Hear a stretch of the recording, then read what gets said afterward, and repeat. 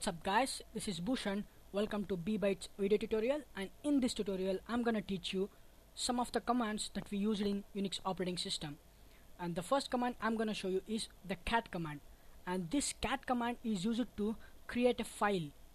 If you want to create a file, just go on, type cat, give a space, put greater than symbol, and give your file name like my computer and hit enter.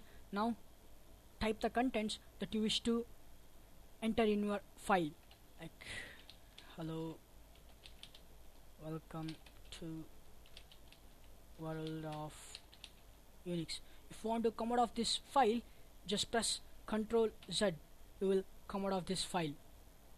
Now if you want to check whether the file is created or not, just go on, type ls, hit enter. It displays all the files and directories on your screen.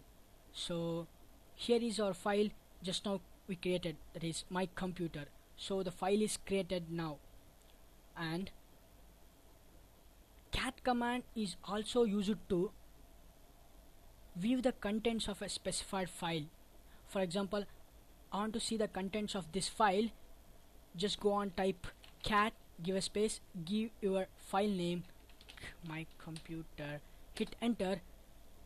It displays the contents. So once again guys,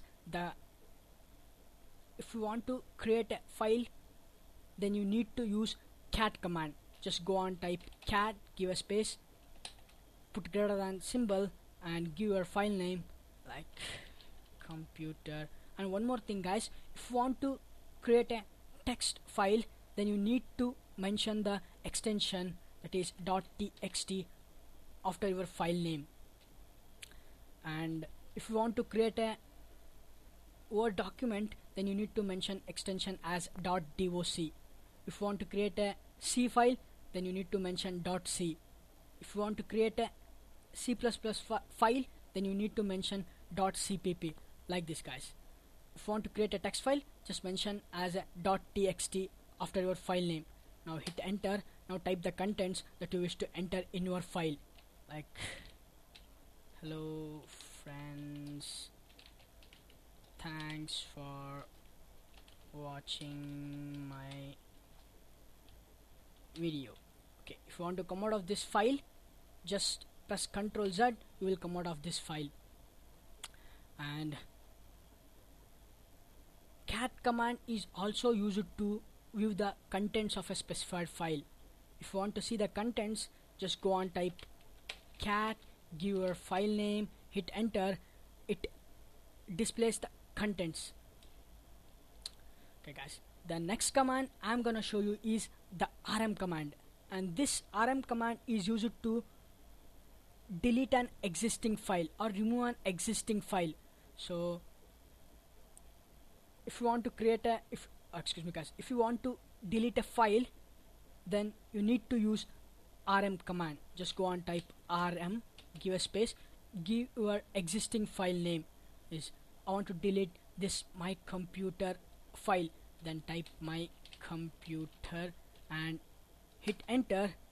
If you didn't get any errors, then the file is deleted. If you want to check, just go on, type ls, hit enter. Now we don't have a file name called my computer, so the file is deleted. Once again guys, this rm command is used to delete a existing file. If you want to delete, just go on, type rm, give a space, give your file name, don't forget to give extension guys, then hit enter. If you didn't get any errors, then the file is removed. Just go on, check ls. Now we don't have a file name called computer.txt. This is how your rm command and cat command works. Cat command is used for two purposes: one, to create a file, and another we use it to display the contents of a specified file. And rm command is used to remove an existing file. In the next tutorial, I'm gonna teach you another two commands, the very important commands, that is cp command and mv command. Just stick with me and don't forget to subscribe. I'll see you in next tutorial, guys.